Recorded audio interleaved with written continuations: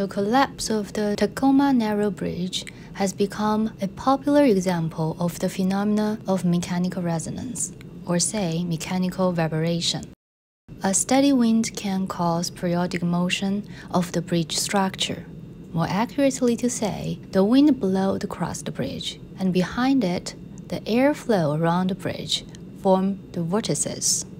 That is known as from Karman Vortex Street. Because of this mechanical phenomena, at sufficient speed, the air blowing around the bridge that gives rise to the vorticities. The downwind side, these vorticities break and then new ones form in their places.